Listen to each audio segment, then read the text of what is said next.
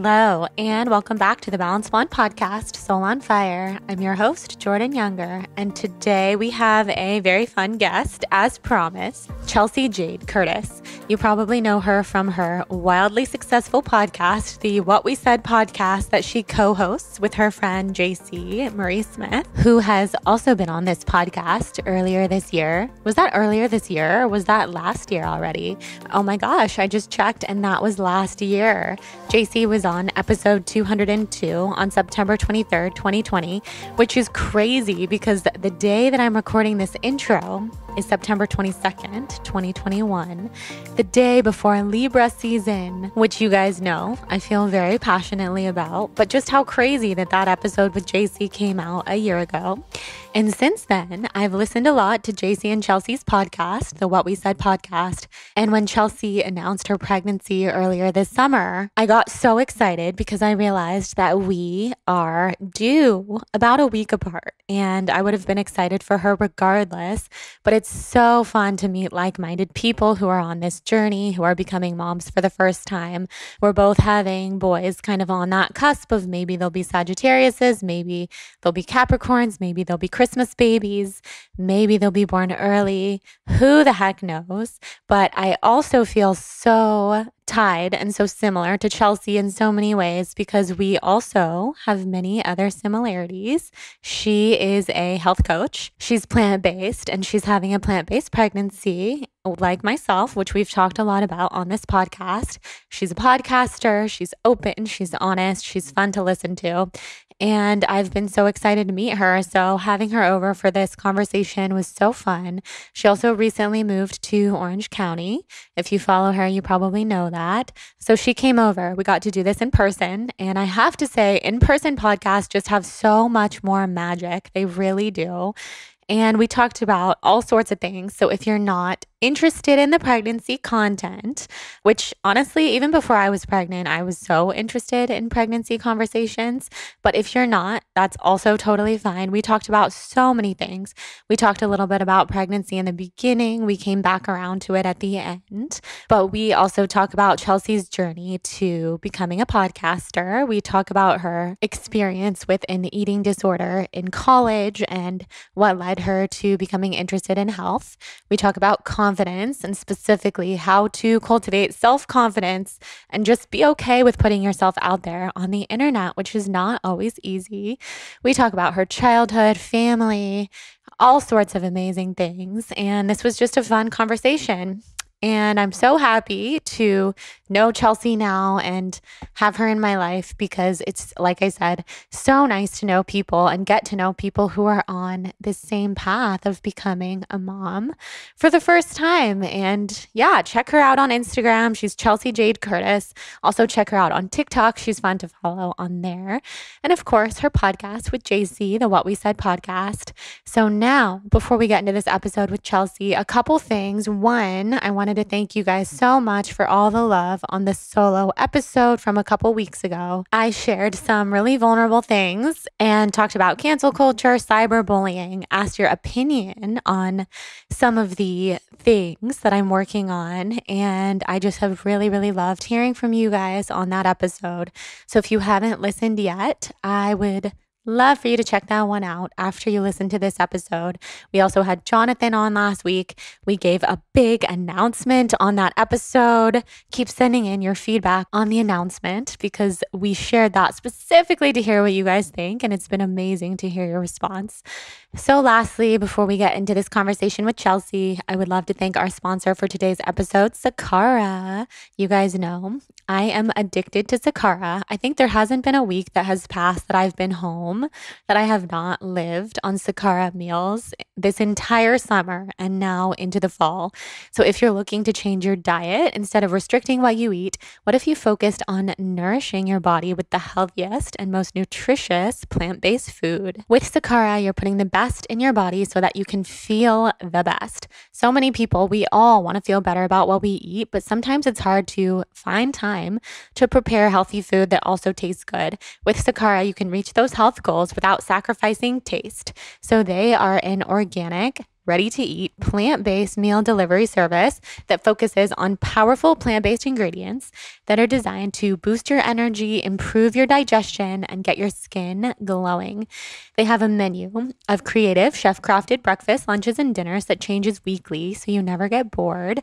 I'm a specific fan of their breakfasts. I think their breakfasts are always so on point. I also love their lunches and their dinners, their salads. You really cannot go wrong.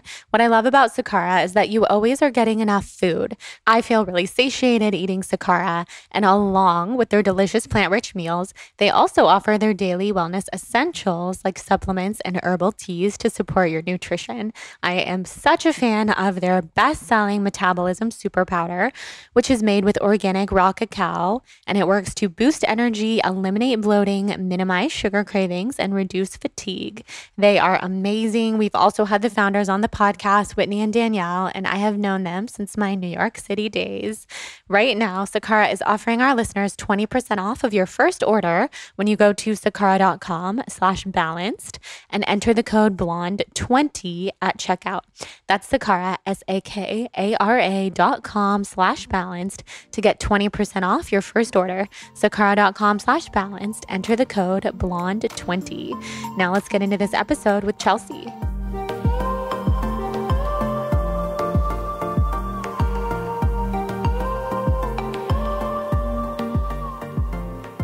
Chelsey, I'm so happy that you're here. Thank you for having me. I'm so excited. Yes, we are like the exact same amount of pregnant, Yes. which is incredible. Yeah, we walked up like one flight of stairs. We're like Puffing and puffing. It was just actually so nice to be with someone who understands. I know. Who, where I'm not like, oh, I'm pregnant. Like I'm not just really out of shape, but you totally get it. I'm both at the same time because I'm pregnant, I feel like. But, well, same. I have not. I mean, like we kind of briefly talked about with the sciatica and everything, I have just not been exercising. Yeah. It's not the pregnancy that I envisioned I would have, but just working to accept what it is. Yeah. No, yeah. Let's jump right into that because I feel like it's been such an interesting journey. I think when you have any kind of you have a healthy lifestyle of what you like, have a vision of what you, and I'm very much a planner and like kind of a perfectionist, which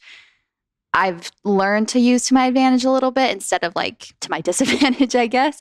And so when I was like, oh my gosh, I'm pregnant, I'm so excited to eat perfectly and like have this amazing diet and my kid is going to be so healthy.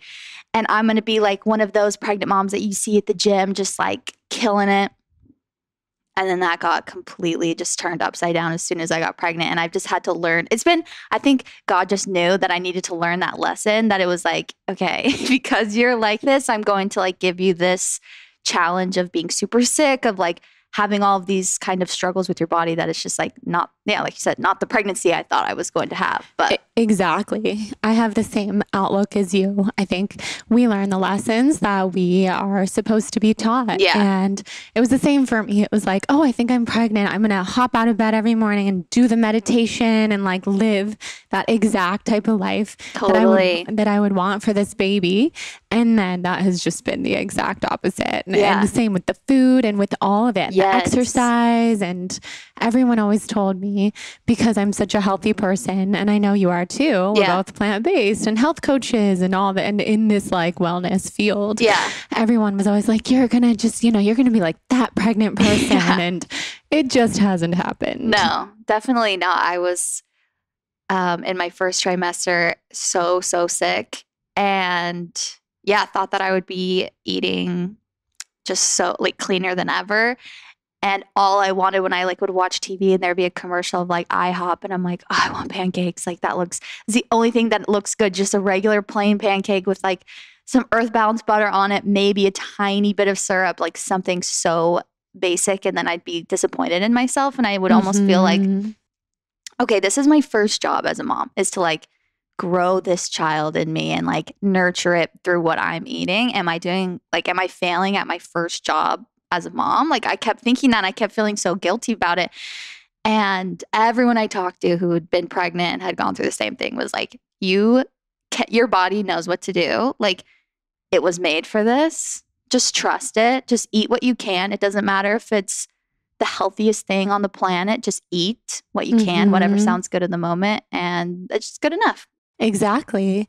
Completely. We're just so hard on ourselves.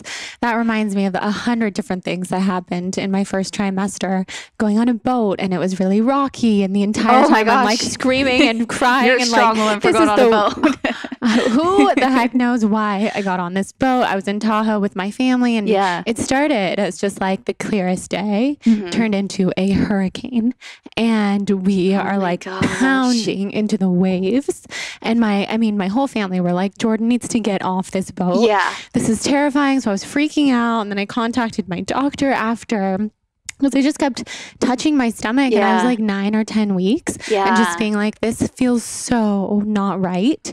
And he just reminded me again, my doctor, babies are so resilient.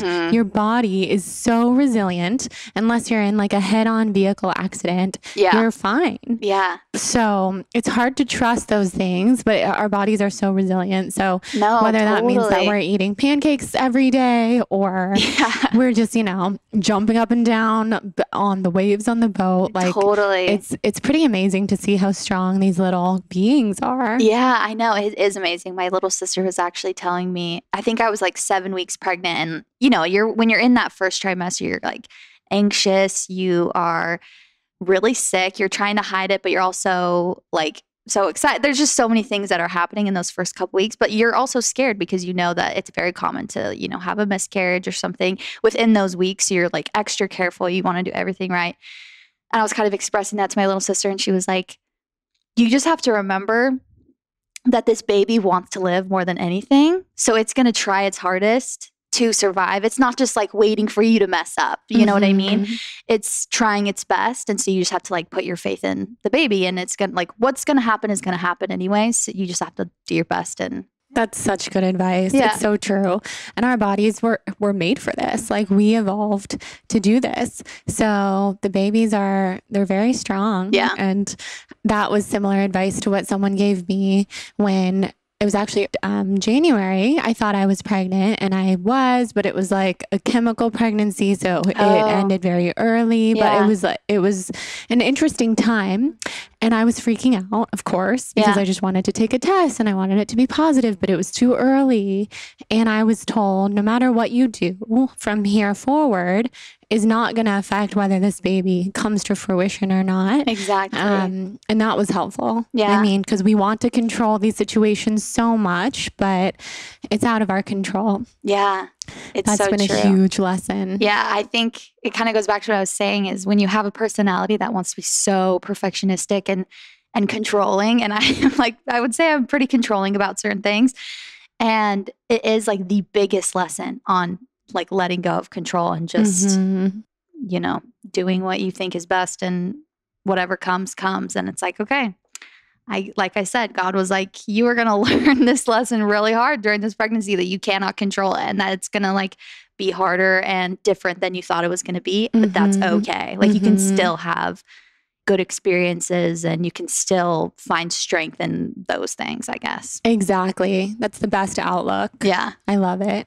So going back to pre-pregnancy, and then we'll get back into pregnancy, because how could we not with the stage that we're both in? I want to hear about where you grew up and what you wanted to be when you grew up. Yeah. All that good stuff. Well, I grew up with a bunch of siblings. So I grew up with 4 brothers, 1 sister in Arizona. And growing up, I feel like I was a very sensitive girl, very independent, very loud, but very sensitive. Like you wouldn't, a lot of times when you see like a very outgoing, what seems to be confident person, you don't always think of them as sensitive. You always think of them as like hard exterior. But I think just growing up, I was always very sensitive to what other people thought about me, to animals, like just a very sensitive person, tenderhearted, I guess.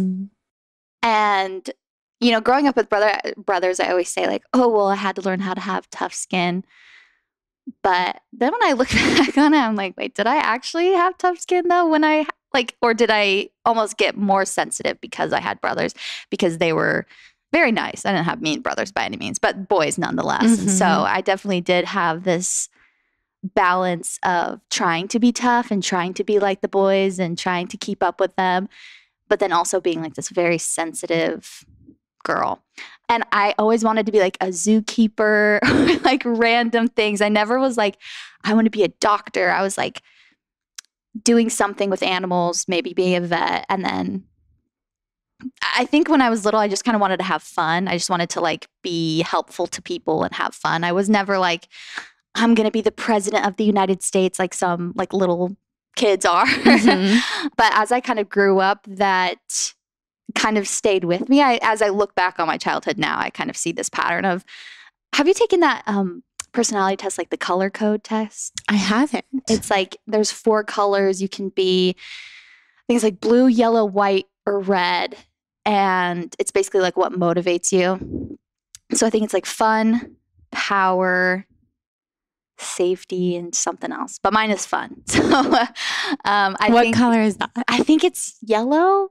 I don't know. I need to take this test. It's really fun. Yeah, it's really cool. And it's very simple. There's only 4 outcomes, obviously. But yeah, I think all through high school, I just kind of had this positive outlook on life that I just wanted to have fun. I wanted everyone around me to feel included, to have fun. And yeah, I was kind of like me as a child. I love it. I love it. I relate to the sensitivity, to the animal loving, all that good stuff. Totally. I learned probably about 5 years ago that I'm considered a highly sensitive person, HSP. Have you heard of that? I've heard of it, yeah. Yeah, thanks to podcasting. That's actually how I learned about it. That spoke to me and taught me so much. And HSPs were very sensitive to animals, and we feel things, and it's just like that energy that goes through everything, whether you're loud or quiet or introverted or extroverted. So my question for you then is, you said you were always sensitive to what people thought about you. And now you have a podcast and a big audience. Yeah. How does that translate to what you do now? Yeah, great question. I think, like I said, I always came off as I think I come off sometimes as blunt and like I don't care. But deep down, I really do care about certain things. There are other things where if I'm confident about it in myself, I don't care what people think about me, because I'm like, well, I don't agree with you. So like, I don't care. But I think what I learned when we started the podcast and we started to and genuinely, we have amazing listeners and like rarely have mean people say things. But the things that would come out like on reviews or like messages when we first started it. And I was kind of just introduced into this because I do it with JC, who is my co-host and my best friend. And she had a big audience when we started the podcast. I did not. So it was kind of like me coming into this new world, getting introduced to her audience as well. Mm-hmm. And people would say things like, oh my gosh, these girls are so uneducated, so dumb, like classic Valley girls. And that would hurt me more than someone calling me like stupid and ugly or like ugly or something like that. But when they kind of said something that I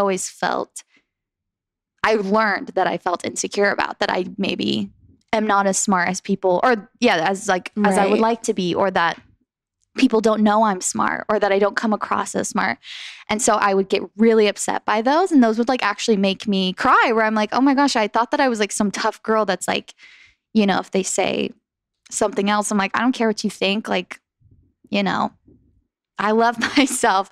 But then I was kind of, it's like pouring salt on a wound. It's exactly. Like, if the wound is closed, it doesn't hurt. Salt doesn't matter. Mm-hmm. But when the wound is open, I had to so I was actually grateful, because it actually helped me start to, if someone said something that actually hurt me, I'd be like, okay, obviously there's a problem there. There's obviously something that I have.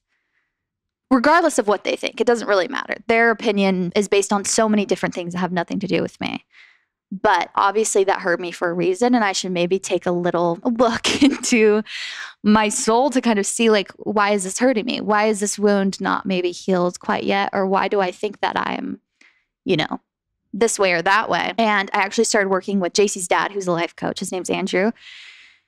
And something we worked a lot on was that I would bring that up and I'd be like, I'm noticing I do a lot of things, like when people tell me facts about something that I already know, I always say like, oh yeah, I knew that. Like, I want to make sure that they knew that I know, mm-hmm. or they know that I knew that. Exactly. And he basically was like, what is the exact phrase? Like, knowledge is the enemy of learning. And so when we think that we know everything, were like, whenever I would say that, it would instantly close me off to learning from that, whatever that person had to say. Because maybe I did know that small fact, but maybe I didn't know something that they were going to say afterwards. But it's like my ego, like trying to protect myself, like, oh, you don't think I'm smart? I'm smart. Trust me. Yes, like, yes, I know these things. Yeah. Totally. And I think it kind of goes back as I've looked into my past again.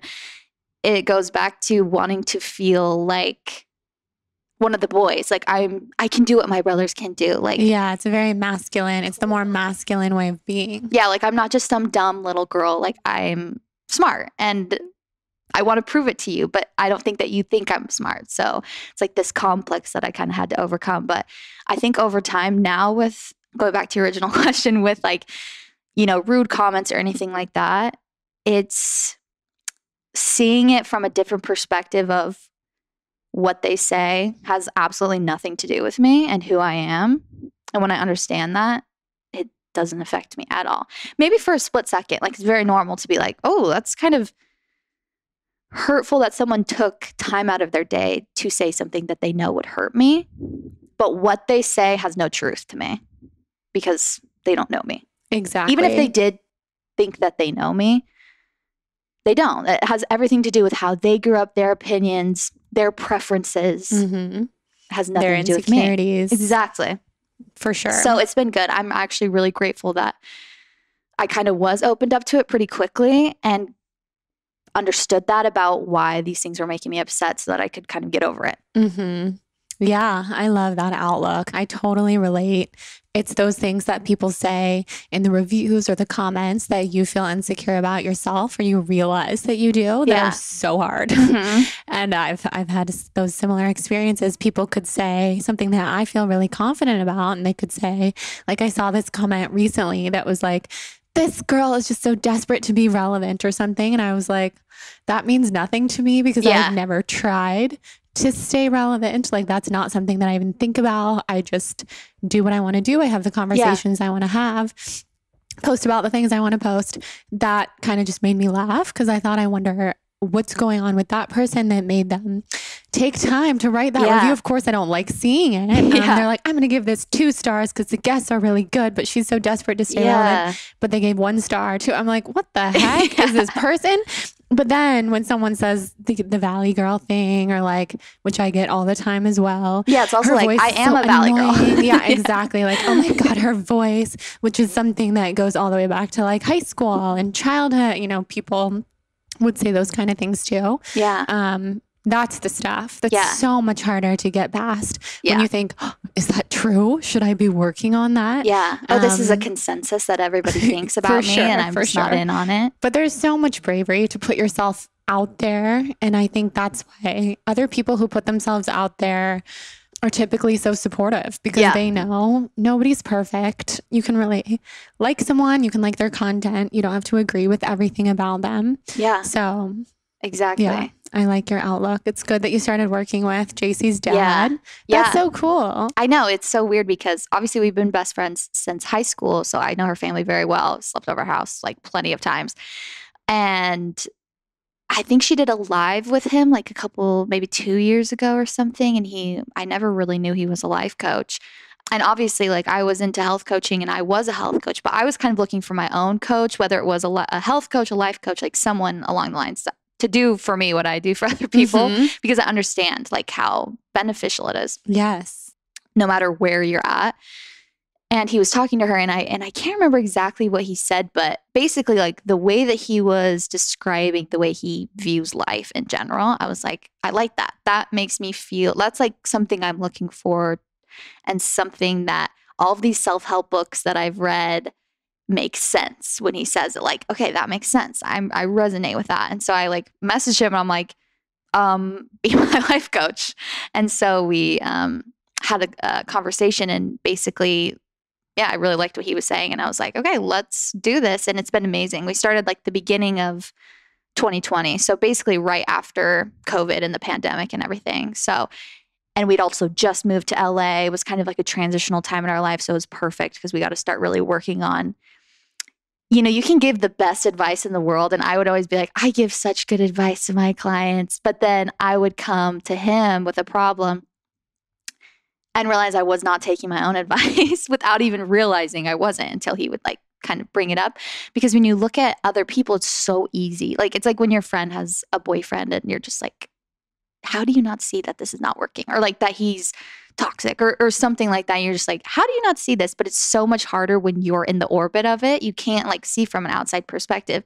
So it's so helpful to have, whether it is a coach or just even a friend who listens to you without trying to like even give you advice, just someone who's like a sounding board who can be like, okay, well, what if we look at it from this perspective and just kind of say it back to you? And it's like, oh, well, now that you put it that way, it actually seems simple.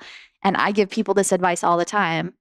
So I should probably start, applying it to my own life as well. Mm-hmm. It's so much easier to give other people advice than to apply it to your own life. Mm-hmm. It's so helpful and healthy to have those outside perspectives. Yeah. And usually when I give advice now, I understand that it's usually advice that I'm needing at the time. Like, exactly. It's not even necessarily for other people. It's like, even on our podcast, if we're like, it's really good to have a morning routine that you're consistent with. Totally. That, and it's really good to journal your feelings.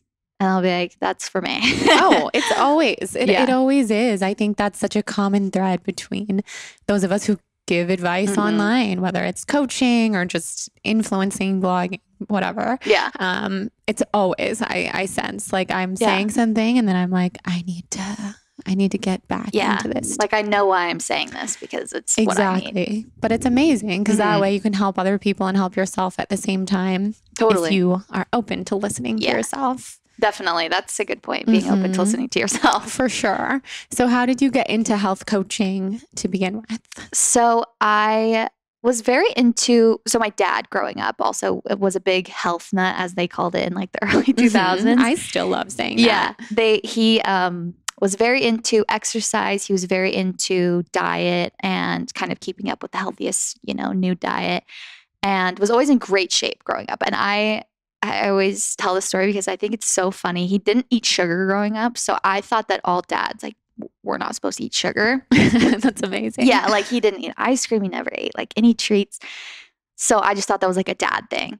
And so when I would see my friends' dads eating ice cream at like a birthday party or cake or something, I would be like, dads are not allowed to eat that. Like, what is he doing? That is so amazing. And so, that's what I've seen growing up is his example. And he never pushed that on us. Like, you kids need to be healthy, but he just kind of did his own thing. And we just saw that growing up. And I think that has like influenced a lot of us kids to kind of find our own way to be healthy. It was never like, you have to do it my way or the highway. And also my mom is not the same as him. She's, very health conscious and she does things that, to help her health as well. But she's not as much of a stickler, I guess, as my dad was growing up. So I was always kind of aware of health and wellness in that space. And high school, I think it was to my demise because that was 2010, 2011. And one of the good things about social media nowadays is you have so many different opinions, but you can kind of like choose which one resonates with you the most and which one like makes you feel the best, basically. And back then we didn't really have, like, maybe we had Facebook, but the only thing you saw about health and wellness was magazines and like magazine covers and, people being like, lose weight, lose weight, lose weight. That was like all it was about. There was no body positivity movement, anything like that. So, of course, in high school, I became obsessed with like becoming as small as possible, basically. So I would be like, okay, I'm going to run after school every day. And that's after I go to swim practice. And that's after I go to dance. And also those were the two sports that I did, was dance and swim. Like the two sports you're in minimal clothing around lots of other girls. So you're just comparing yourself like 24/7. Dance, you're in front of a mirror with the other girls in like leotards. So you're just like, oh, okay, let's pick apart my body compared to everybody else's. And so, I would like start running and I would start eating my food really slow and I would start like counting my calories. And that's when it kind of started that I was thinking I was very healthy. But looking back, hindsight 2020, kind of started my disordered eating a little bit, where it was like obsession with the way that I looked and results. And what I was eating was strictly for the way that I looked, not necessarily even for health. So as I kind of got out of high school, it never really was anything. I'm very grateful it never got too far where I ever needed like a lot of external help. It never got to that point. It was just kind of always more of a mental thing that I was struggling with internally that I never really talked about. But then as I got into college, you know, as college girls do, they go through like what I call second puberty, basically, where your body starts changing. You start to have curves more. You start to have a different routine. You're not doing high school sports. So my body was changing a ton. My skin was changing. I was getting curvier and I was like, what is happening? I don't want this. This is the last thing that I like wanted to happen to me.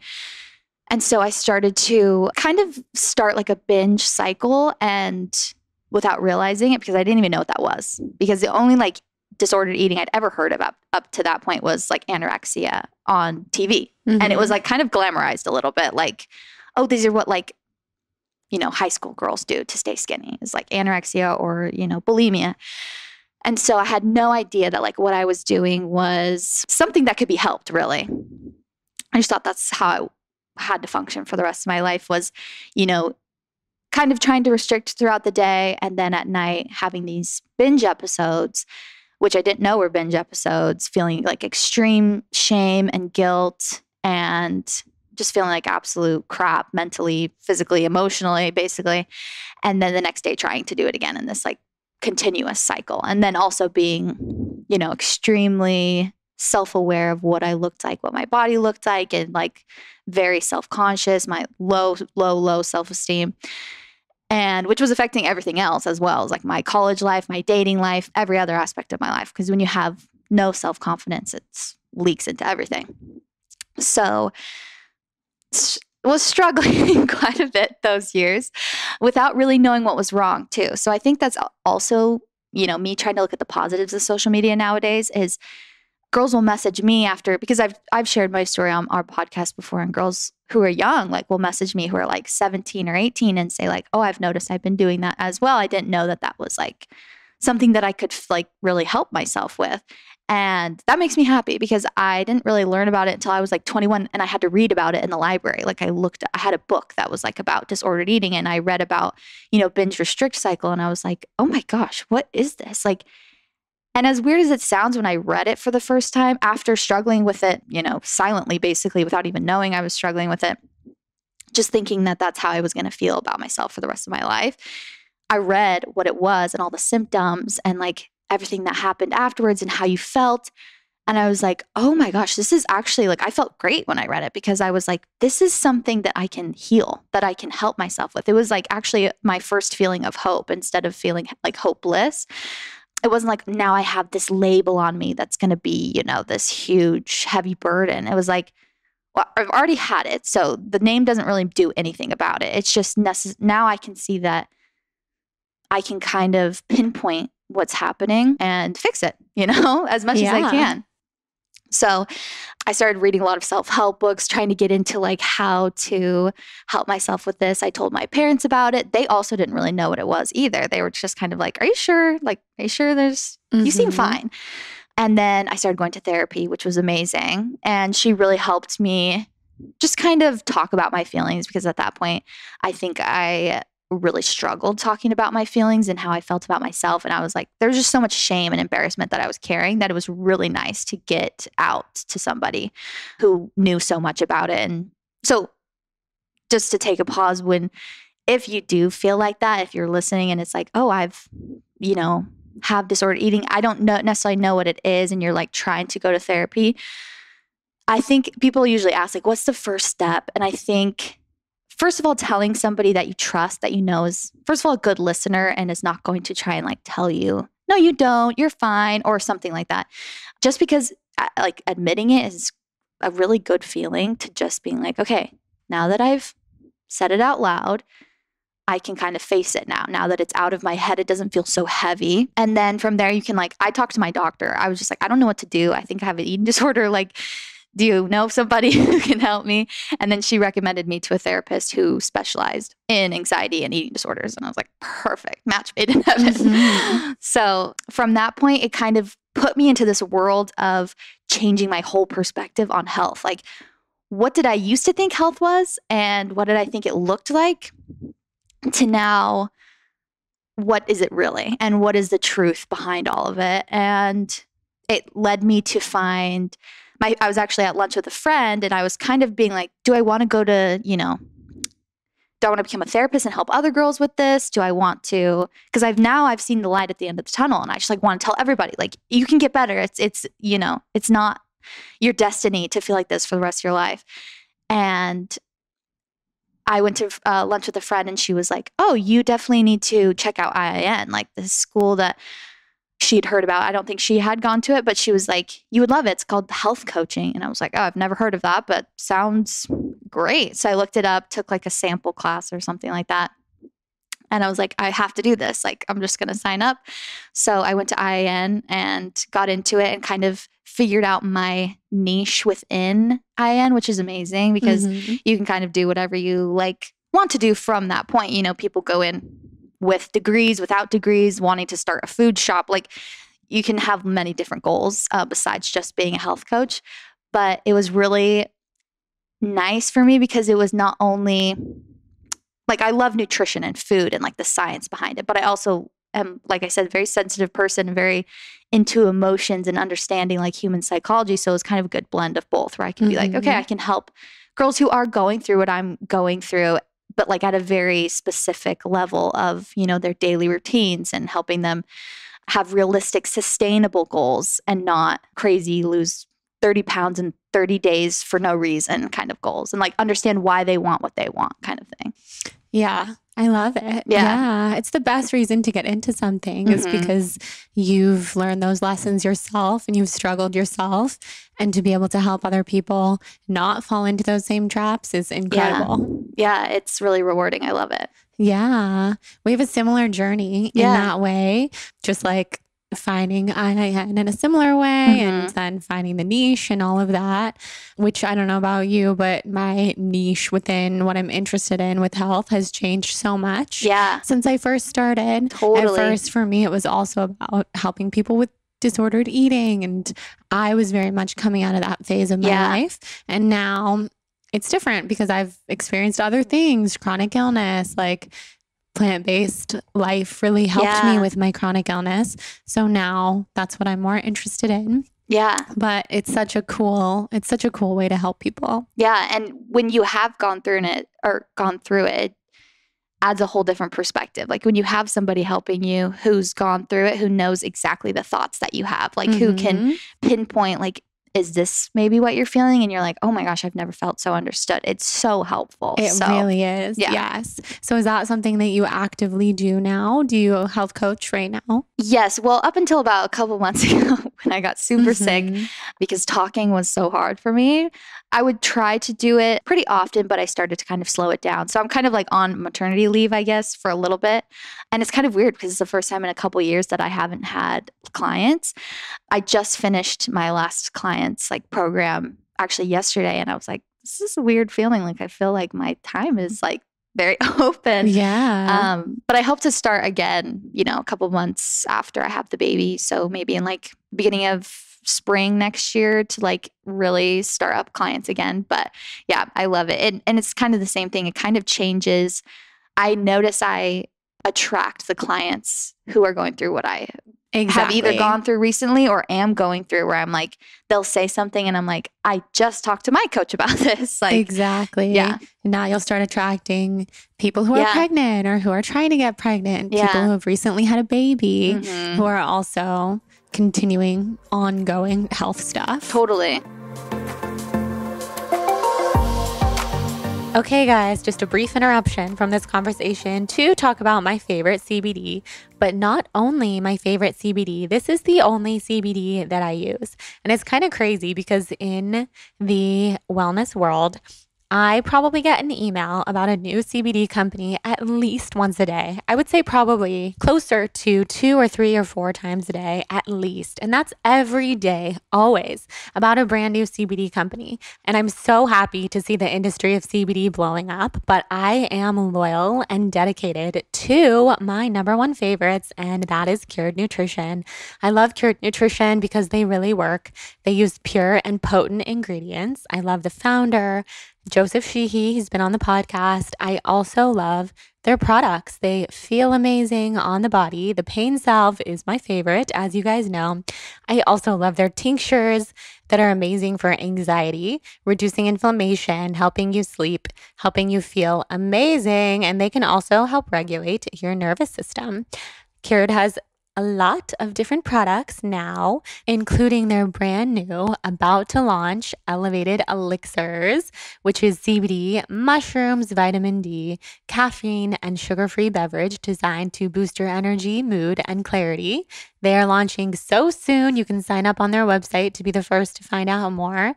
But for now, they have Cured Rise, they have Aura, they have Zen. And depending on what you're looking for, whether it's more balance or something to help with your anxiety, there is a product for everything. So check them out at curednutrition.com. Use the code BLONDE, which will get you 10% off. Tag me on your Instagram stories when you try.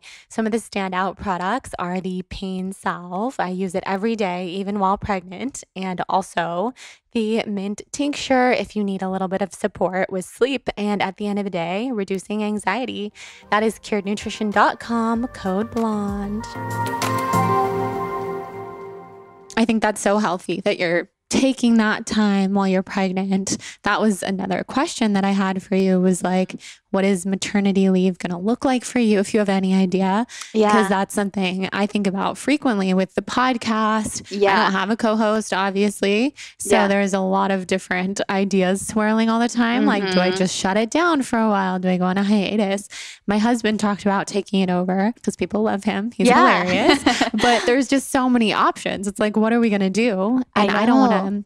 I just want to spend time with the baby and like soak in that magical time that we'll never get back. Mm-hmm. So what are your thoughts? Yeah, that's a great question. I know it's so hard to know when you've never had a kid before, because it's like, I've realized, and I joke, I'm like, I know nothing about kids. Like the more pregnant I get, the like more I realize I don't know anything. And I like will call my mom like every day. I'm like, does the baby sleep with you? Like, how often do I breastfeed? Like, you know, just random questions where I'm like, I didn't even realize I don't even know this. Mm-hmm. Like, why do I need a breast pump? Like, people are telling me, I don't even know what that does. Like, why do I need that? So it's weird because people will ask me that. And yeah, like, because I have a co-host and there's people on our team for our podcast, it's not just me that I'm like, oh, you know, I can kind of do it from whenever or whatever. But we've kind of had to plan it ahead of time. So we've kind of talked about it. But again, it's like, I don't know what I'm going to be feeling like at that time. So for us, we're just batching, like, and also I don't know when I'm going to have birth exactly. So exactly, you know, I could go into labor before my due date, after my due date. And so, yeah, so we're trying to batch ahead of time, like a good amount of episodes. And then luckily, because I have a co-host, it's like a worst case scenario, she could be doing it and she could have guests on. But also I was saying, I'm like, I have been taking a break from a lot of other things that are, you know, part of my job. And I love the podcast so much. So I'm like, that would be the first thing I would get back to is, you know, taking an hour. And luckily with podcasting, it's so nice because like I could technically be breastfeeding and talking at the same time. But yeah, it's kind of hard to know. It's like I plan on doing the podcast for the rest of my life as far as I can see. So in terms of like a break, I always think, this is what I thought though before I got pregnant. I'm like, oh, I'll be fine. I don't need to like do anything differently. But then when I was so sick, I'm like, I need to like realize when I need to take a break. When it's really nice to have JC because she's very much a go-getter, very on top of things. So it's nice to have her to like kind of lean on when I'm sick, because it's like, yeah, okay. And then if she ever is sick or she has things going on, it's like nice that she can kind of lean on me as well. So it's nice to have that like support system. Mm-hmm. But so it's been nice to kind of have that as well, to be like, okay, I'm sorry I'm not doing like as much as I usually do, but I kind of have to like just take it day by day. So I think to answer your question in a long roundabout way, we're going to try and prepare as much as possible and like batch things out so that luckily it's around Christmas. So we usually do more, not as like up to date things, you know, because that's what we love about doing like current, you know, life updates and things like that. But usually around Christmas, we'll do like holiday stories, and for sure, you know, January is more like, okay, productivity and stuff like that. So that's the plan as of right now. But yeah, I don't know. as far as, like I said, with health coaching and like even content creation, that's the thing that I mostly like sometimes stresses me out in terms of, planning and scheduling, and I have to like take out big chunks of time. That's what I want to kind of maybe take a step back from for the time being, to kind of see when I can get back into that full time. And I'm not like, even for creating YouTube videos or social media content, it's better for me to just have the mindset of like, you don't have to do anything that you don't want to do, but you can do anything you want to. So it's like, if I want to podcast, like an hour a week where I'm like, hey, babe, can you watch, the baby for an hour while I go to JC's and have a break and we can like talk about funny stuff for an hour. It's like, then that's what I'm going to do. Or if I have the urge to make a YouTube video, then I'll do it, but I don't need to. And that actually makes it more exciting for me to create content. Yeah. When I don't have like, I'm like deadlines. Chained to it, so. I totally agree. That's a good way to look at it. Yeah. I'm thinking similarly, trying to batch ahead, but also thinking, I don't know how that's going to look really. Yeah, how long do I have to batch? What about when we're like 9.5 months pregnant, or, at some point I'm going to want to like step back even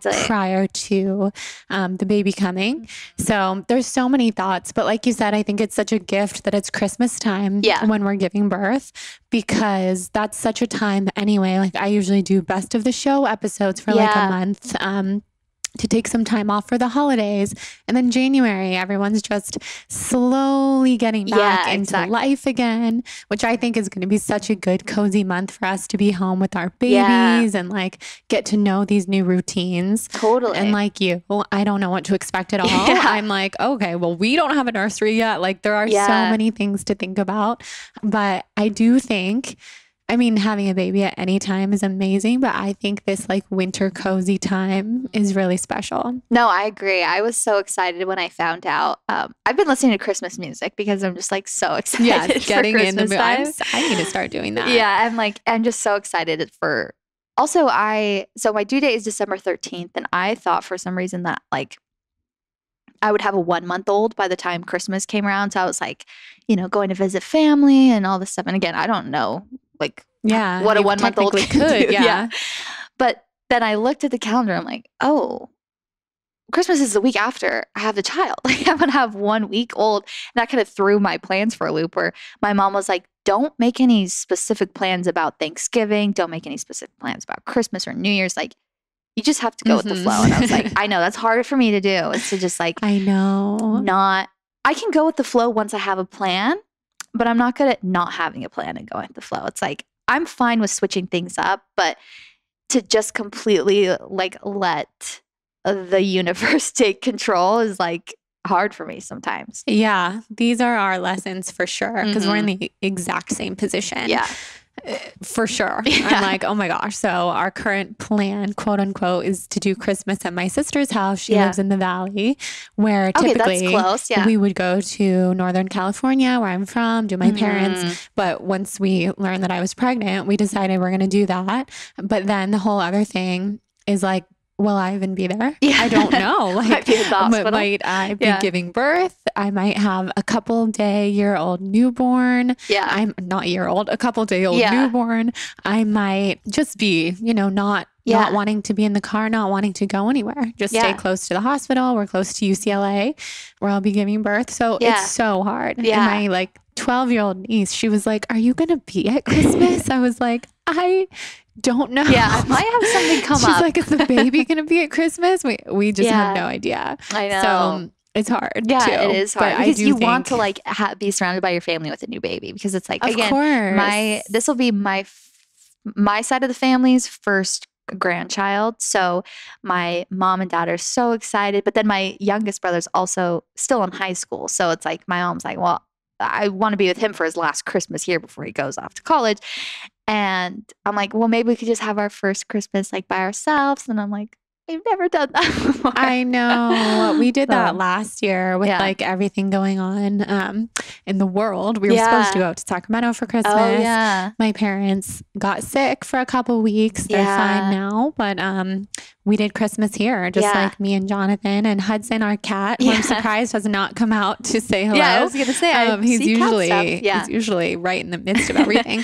And it was actually really wonderful. It was like, we were so sad about it because such a special time to be with family and so traditions and everything, but it was so fun and special. Yeah. Yeah. So you guys will like do your thing. You'll create your traditions if that's what it ends up being. And then you can always do a belated Christmas with your family, which is what we did in January. And that was like kind of fun. Yeah, that is fun. Yeah. 2 Christmases. That's even better.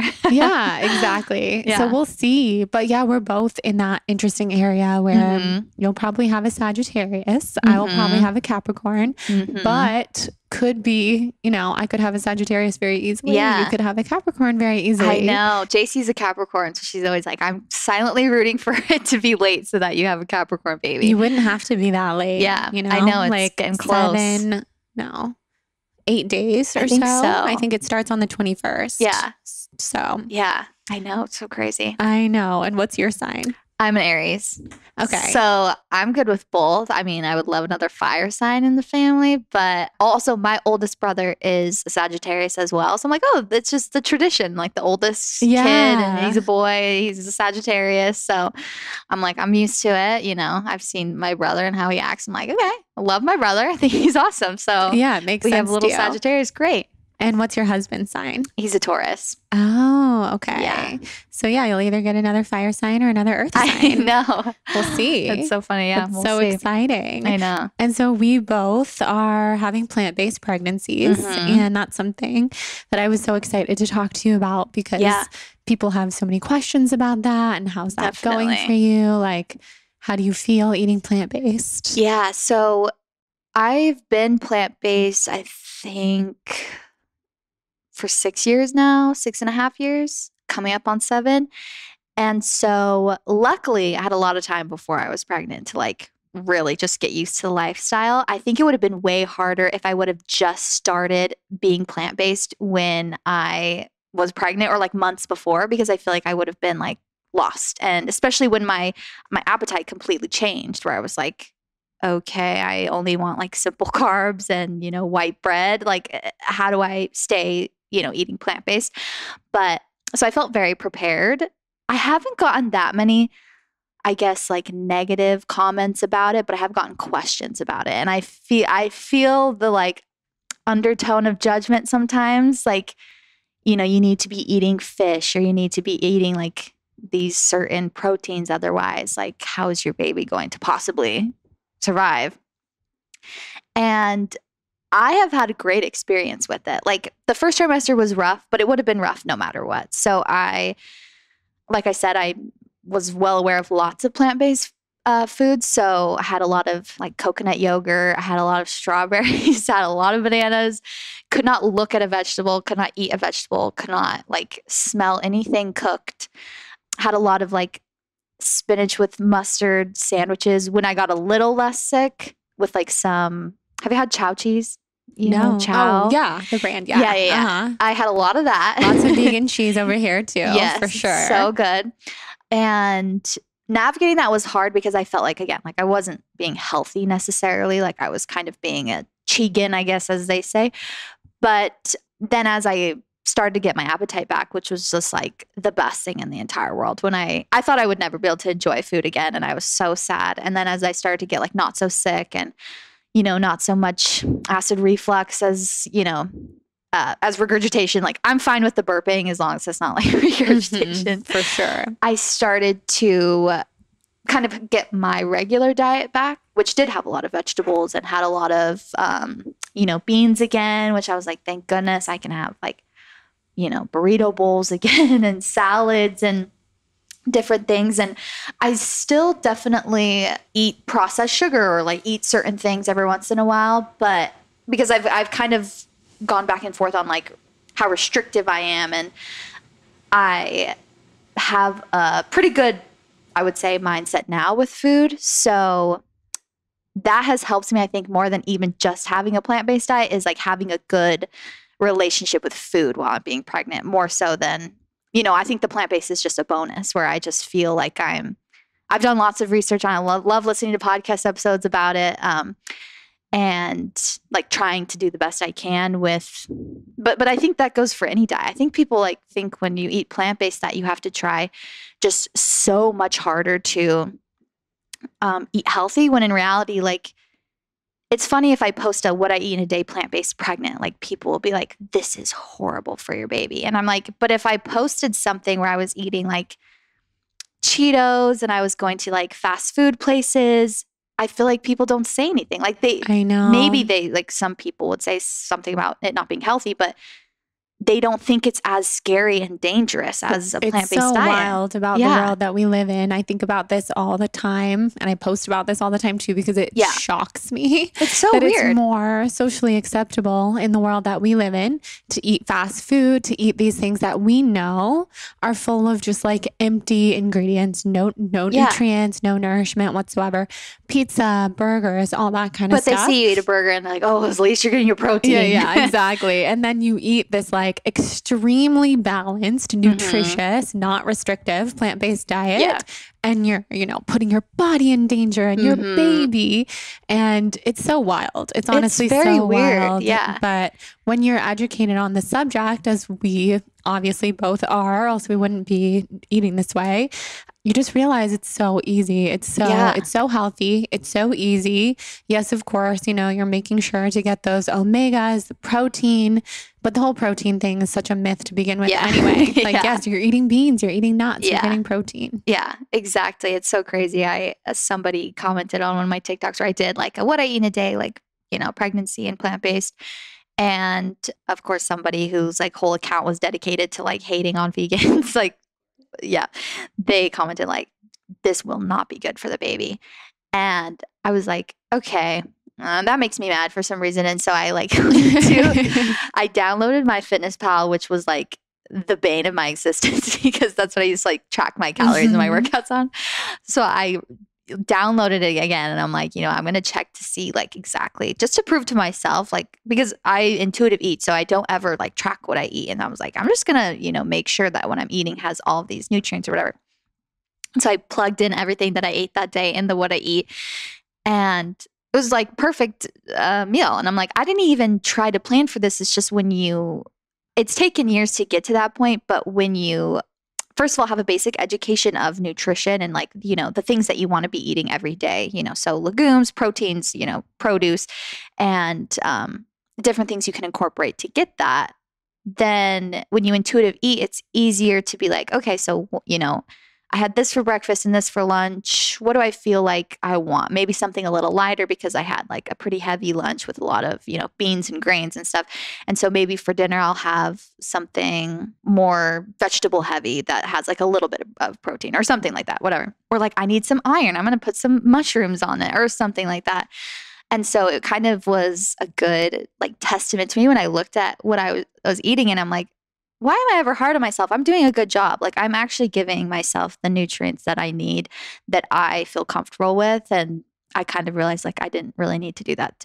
Obviously I let his comment get to me a little bit because then I start to feel protective. Like, it's no longer just me that I'm worried about. Like I want to make sure I'm doing something good, for my kid as well. Of course. Yeah. It's that mom guilt already. I mean, I was getting so many opinions in the beginning and everyone has a different opinion, even people who I trust, people who are not trolls on the internet who also, we don't trust at all. But my acupuncturist, she's very into meat and she's also pregnant and, she was giving me books and stuff. So I was open and learning, especially in the first trimester. But you just know what works for your body. Yeah. Everyone's different. Bio-individuality is such a real thing. And then I started talking to all of these women who I know who are plant-based, who have babies, who had these amazing, healthy plant-based pregnancies and just getting that reassurance. Yeah. And I'm like, I knew this was what felt good for my body. I just think our bodies always know. It goes back to that intuition, like you said, intuitive eating and definitely feeling good. Yeah. And if you have an open relationship as well, where you're open to things and you're not being so restrictive, whatever it is, whether it is like restrictive, plant-based, keto, whatever diet you're following, and it's very restrictive and the relationship with the food is not good, then it's going to be a negative result anyways, because it's causing you stress. It's like, it doesn't even really matter what you're eating. I always say, like, if you're stressing all night about eating this cookie, it's better to just eat the cookie, because the stress of not doing it or whatever, guilt or punishment you're putting yourself through is not as bad, or it's worse than just eating the cookie and getting it over with. Because that stress is going to cause, and as we know, inflammation, and that's what causes disease. It's like, it's just better to, like you said, like be open and not be restrictive, and which basically means be intuitive with what you're eating. And I think a lot of people, when I say like, don't be restrictive, but they're like, but you're vegan, like you're plant-based, that's the most restrictive you can be.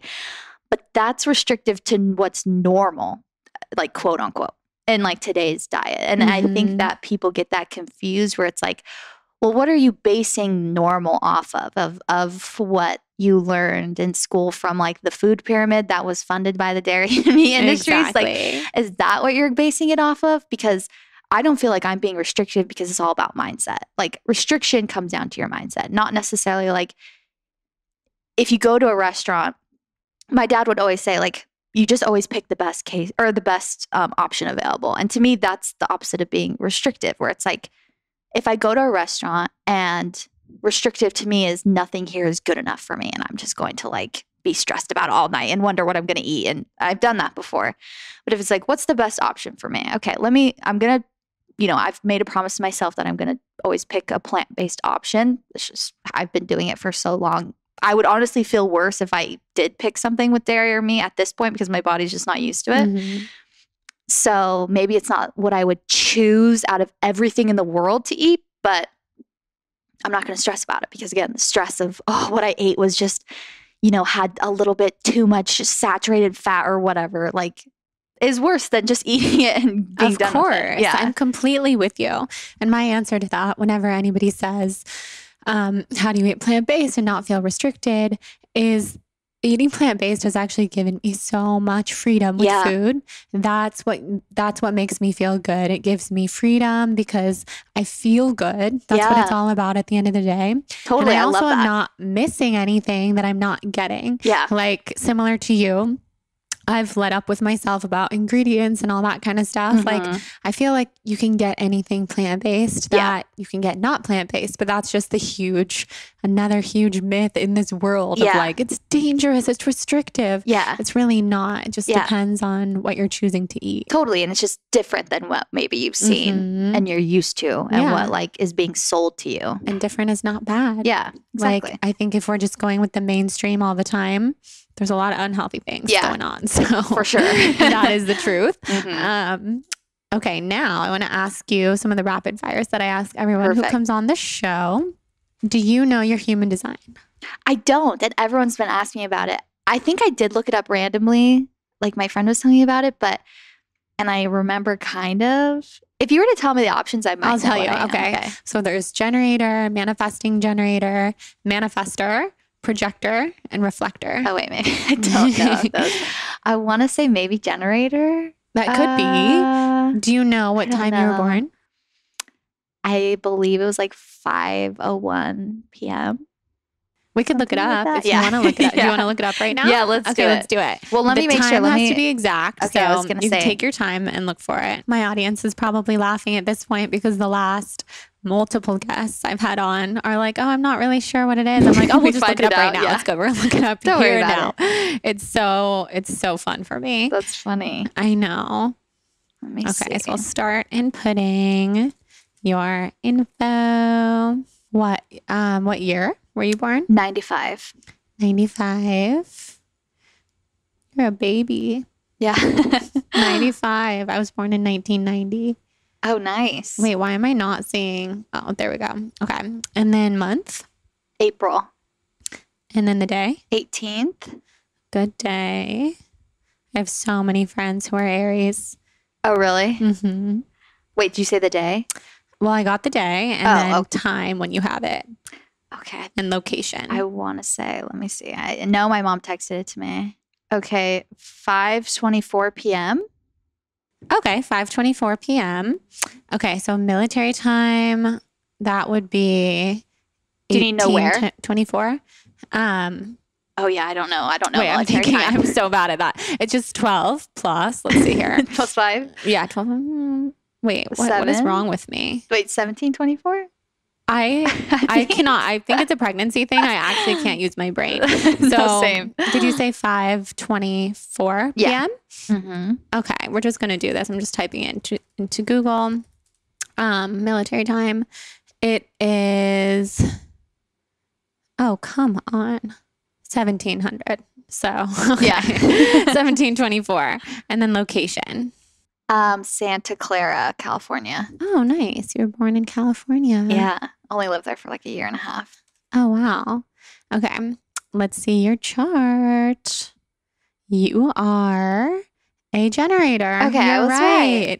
Life force energy. You guys are the life force of the world, basically. Okay, that's good. My husband's a generator, and I always tell him the world was built for generators. You guys, just the way that you use your energy and spend energy with other people is good for, being in this world. We're like, I'm a reflector. We are like the opposite. We need so much downtime. And your chart here is like, see, there's Huddy. Oh, I was going to say, yay. All the colors here. So a reflector's chart is just completely open. We have no colors. So if we were to do like a full reading on your chart, all of this means something. Oh my gosh, that looks complex. All of the numbers, all of the colors. It is complex. And my friend is an amazing human design chart reader. So this is her website, but you are sacral authority, which means to make decisions. You listen to your gut. Okay. I would have to agree. I mean, I like always with these things, I'm like, yes, that's me. Well, always. When you said the color thing, I'm like, oh my God, yes, another thing for me to immediately look into. I love it. Your digestion is hot food. As in, like, that's good for me? Mm-hmm. Okay. Yeah. I would say so. Environment, mountains, places where you can get perspective, wherever you feel like is conducive for you to get clarity and information.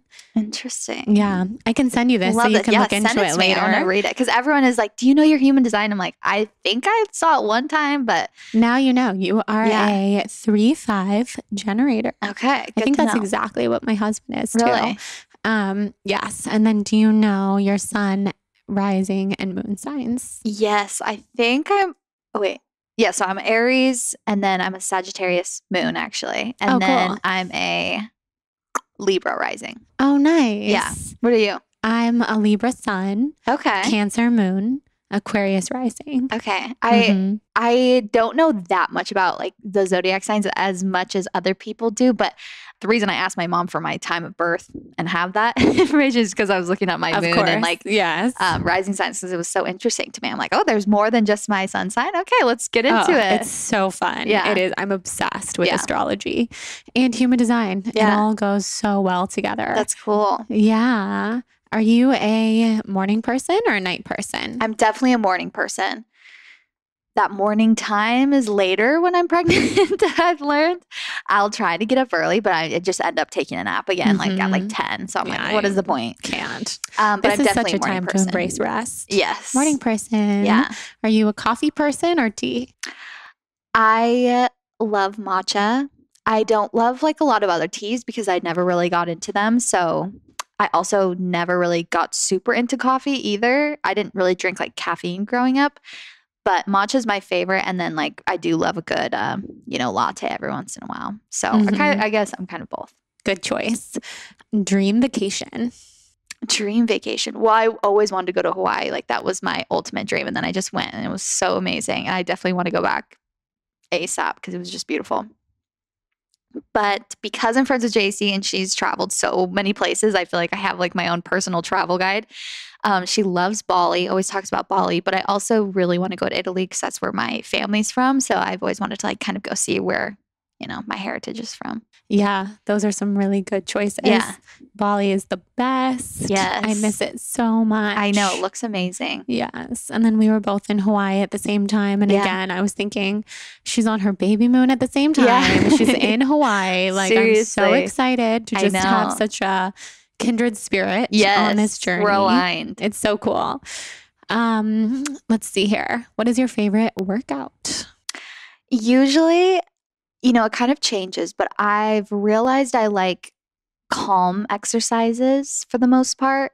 So I love hot yoga. Like that would be, if I could do that every single day, I would. Do you miss it pregnant? Yes. I miss it for sure. much. I know. My husband just went to a class. Like we just moved to a new place and there's apparently a really good yoga place across from us. And he's like, as soon as I left to come here, he's like, I'm going to go try out the hot yoga. I'm like, I'm so jealous. Oh, so jealous too. But I also just love walking. But I also love sports. So I love playing like tennis or pickleball, being outside and just like, again, it goes back to the having fun, anything that kind of makes me have fun. But then I think yoga is just like so special to me because it's a mental workout as well. Like it's really good for my soul as well as my body. I feel like I just like, I'm so happy when I'm doing yoga every day. Absolutely. It's so good for your mind. Yeah. Mind, body, and soul. If you were a color, we might know the answer to this question. What color would you be? Yellow? I think I do love yellow, but I think probably blue or green. Those are the colors I'm like most attracted to. Yeah. No, I know. In all of your podcast stuff, you're blue and JC's pink. So that makes sense. Yeah. But then your personality color might be yellow, depending on that test. Someone told me my aura is orange. Orange is not my favorite color, but I'll take it. Yeah, an orange happy aura color. is like creativity. Oh, really? I don't know anything about those either. But let me see here. It aligns with when I'm not pregnant, I know what chakra it aligns with. Yeah. But I'm looking it up. It's the sacral chakra, and you're a sacral authority in human design. How you make decisions. Okay, well, that would make sense. So whoever told you that is probably right. Yeah. I was going to say, I don't know like if you can see those from social media, but someone DM me. They're like, well, because they asked me that question on my Instagram stories and I like, what color was your personality? I was like, maybe green or blue. And she was like, your aura is orange. And I was like, okay. Some people have that gift. Yeah. They really do. And if you could meet anyone, who would you want to meet? Oh, that's a hard one. I would love to meet, like dead or alive. I think I would love to meet some of my ancestors. Like, I think that would be so cool to talk to, like, you know, people from a different time period, more so than even someone who lives at my own time period and, you know, is a celebrity. I mean, I would love to meet like Kim Kardashian, people like that, because I just love them. But I think even more so, I would love to meet like some of my ancestors. Such a good answer. I think when JC was on, she said Kim Kardashian. And I've said that before too. We love the Kardashians. So do I. Yeah. Definitely not a Kardashian hater over here. They have accomplished so much. Yeah. And then where can everyone find you? So I'm on Instagram at Chelsey Jade Curtis, and Chelsey is with an EY. And I'm also Chelsey Jade Curtis on YouTube and TikTok. And then our podcast is the What We Said podcast. On Instagram, it's What We Said podcast. You can look it up on anywhere you listen to podcasts. And yeah. Amazing. Well, I'm so happy we got to do this. I'm so happy, especially that we got to do it in person. There's just such a magic in person. Definitely. I agree. I love doing podcasts in person. Yeah, for sure. That was like my rule forever. I would not do them on Same. Zoom. That's how we were as well. And then with the world, I started doing them more, but in person, there's just such a magic. If you can do it in person, it's Exactly. Yay. Well, everybody go check out Chelsey and stay tuned for all her pregnancy content and the baby. We're both having boys, by the way. Oh my God. I'm so excited to be a boy mom. I know. Same. Like I said, I grew up with brothers, so I feel like I'm like more comfortable with, because I had little brothers and older brothers. So like when I was growing up, and then I also tell my sister, we always joke that we're more brothers than we are sisters. Like we do more because we just grew up with all these boys. So when I found out I was having a boy, I'm like, I feel a little bit more prepared for this than if I was having a girl. But I would love either. I feel similarly, just like interest wise. I mean, I'm a very feminine person, but I don't know. I also knew that I was having a boy. I don't know if you felt that way. I just kind of felt, even before I was pregnant, I always felt like I would have a boy first. And then when I got pregnant, I knew it was a boy energy. Really? And my husband had dreams that it was a boy. Yeah. And I just knew for certain it was a boy. Yeah. So when we did our, like, you know, my parents did a gender reveal for us.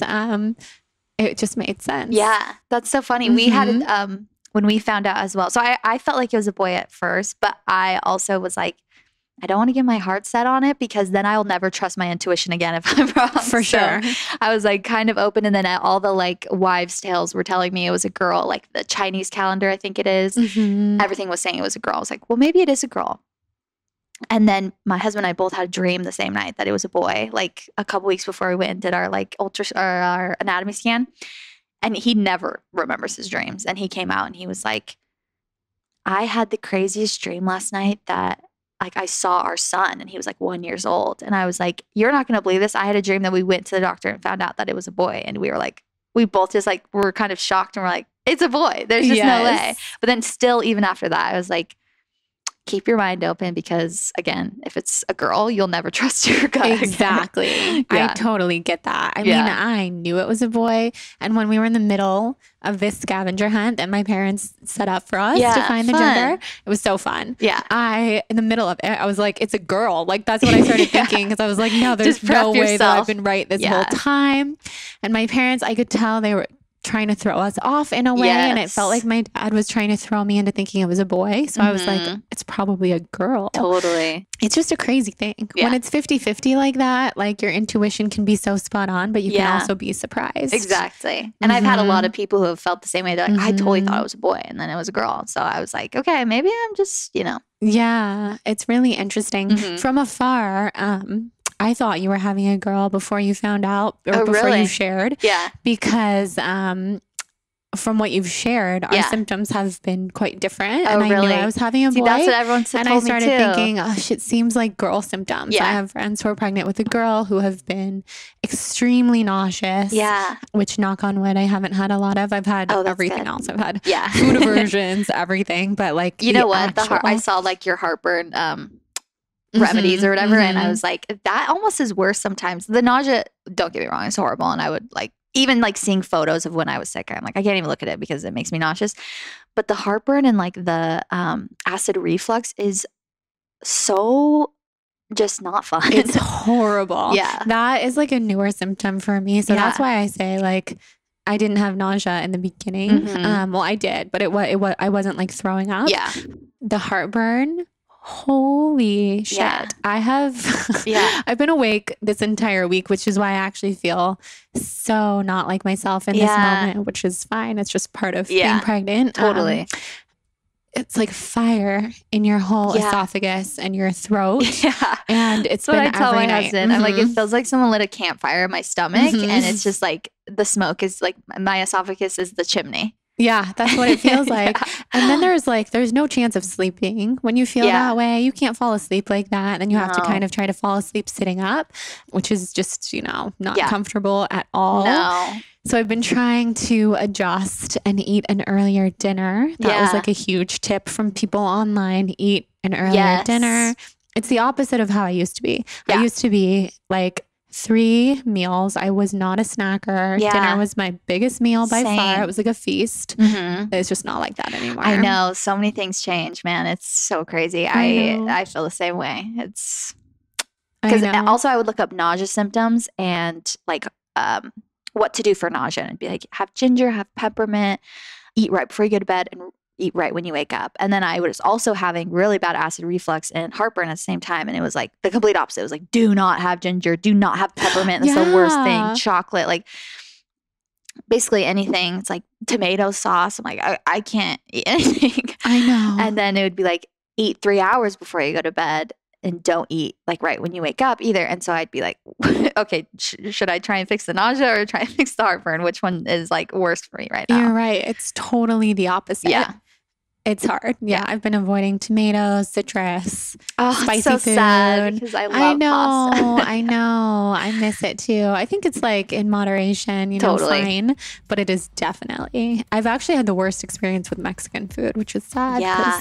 I love what? I had this amazing curry in Hawaii, but it was so spicy. And it was like the instant I took a bite, I was like, that was the bad decision. Yeah, it's done for. Yeah, I was like, okay, well, the rest of the night I will feel terrible, but it was good. Yeah, sometimes you just have to do it anyway, especially on vacation. Totally. It's like they're not your usual options. Yeah, for sure.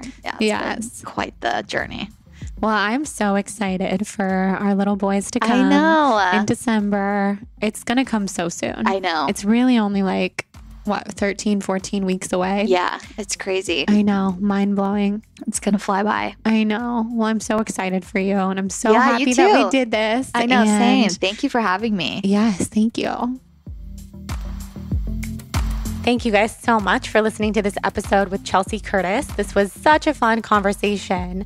It really just felt like chatting with a friend, and I hope that you gained a lot of insight and value about pregnancy, starting a podcast, cultivating more confidence, just being who you are. I always love having a conversation with a fellow podcaster because Chelsey is so good at just keeping the conversation going, keeping it conversational, asking me questions in return. And I was really interested to hear about her journey to becoming a plant-based health coach and helping women and helping people heal from disordered eating. It's incredible work that she does, and you guys will love her podcast if you haven't listened to it before. So check her out on Instagram, Chelsey Jade Curtis. If you liked this episode, it would be such an honor to me if you could rate and review the show on iTunes. So I always say iTunes, but what I really mean is Apple. Rate it on Apple. Send me a screenshot to jordan@thebalancedone.com so I can thank you by sending you my free yoga ebook. Thank you also to our sponsors for this show, Sakara and Cured Nutrition. You can find the links to those specific brands in the show notes. And next week is my birthday. So I think if I can get it together before then, I'm going to record a special birthday episode that you guys can look forward to. And happy birthday to all my fellow Libras in Libra season. I love you all. Thank you so much for being here, and we'll talk soon.